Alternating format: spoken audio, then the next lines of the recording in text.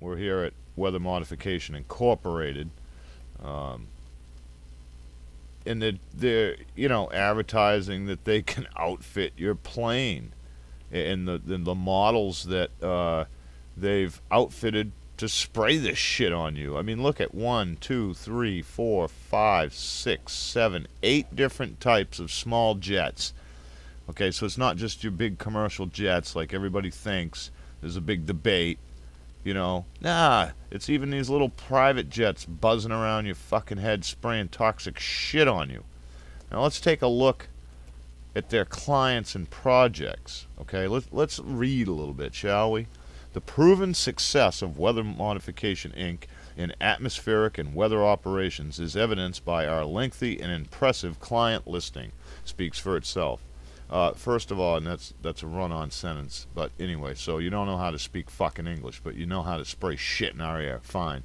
Our reputation for successful cloud seeding and meteorological services leads our veteran pilots, so they've been doing it for a while, experienced meteorologists and radar engineers around the world. Our valued clients include private and public insurance companies, water resource management organizations, as well as federal and state government research organizations. Now let's scroll down here. So they're spraying the entire globe. Let there be no mistake, they are. You can wake the fuck up from your haze now. Maybe all that spray you've been sucking in has melted your mind, but god damn it, you gotta wake up. Look at all these places all over. Okay? Look, all over. And look at all of them in the United States. Department of Defense. That's nice. Department of Defense. Now let's think about this for a minute. Department of Defense using weather manipulation. So some of these droughts that have killed off livestock and left people starving to death have been perpetrated by the United States government.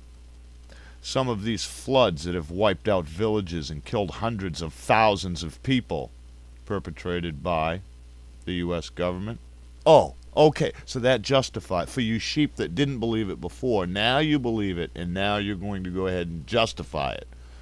Because the United States Department of Defense said that that's the thing to do. It saves bullets. Okay, that's what it does. That's your justification. Wake the fuck up. Okay? Wake the fuck up. Look at all this. Just look at it. You're surrounded. You're inundated. And the fluoride they put in your water makes you believe that none of it is real. Villages, towns, and cities across America spend millions of dollars every year to fluoridate public water supplies, and for years people were told it was good for their health. But a growing number of scientists have questioned this, and leading health organizations now warn against over-fluoridation. Back in 1945, adding fluoride to the public water supply to prevent tooth decay probably seemed like a good idea. A handful of studies had shown that it was effective, and medical experts declared it to be perfectly safe. The producers of the chemical were ecstatic. After all, this was a waste product, a poisonous byproduct of phosphate fertilizer manufacturing, something they had to pay to get rid of. Now, they could sell it instead. And so, with the enthusiastic support of the chemical industry, local water departments were encouraged to add fluoride to public water supplies. Studies appeared to show great benefits from fluoridation. The American Dental Association and other groups became strongly supportive. Everyone believed the effort was a resounding success. Supporters called fluoridation one of the 10 great public health achievements of the 20th century. The notion that fluoridated water reduced tooth decay was promoted by constant repetition and soon became an accepted axiom of public health. But was it true? Now, after more than 60 years of gathering statistics, we know for certain.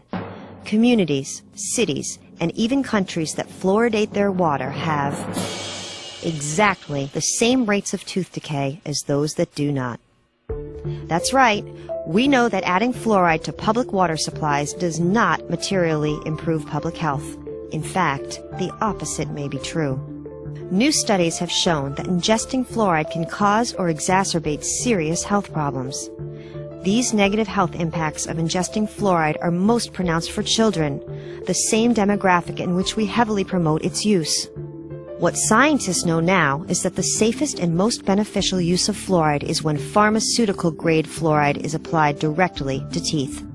As scientists learn more about fluoride, many cities across America have decided not to continue with fluoridation, and more are joining them every day.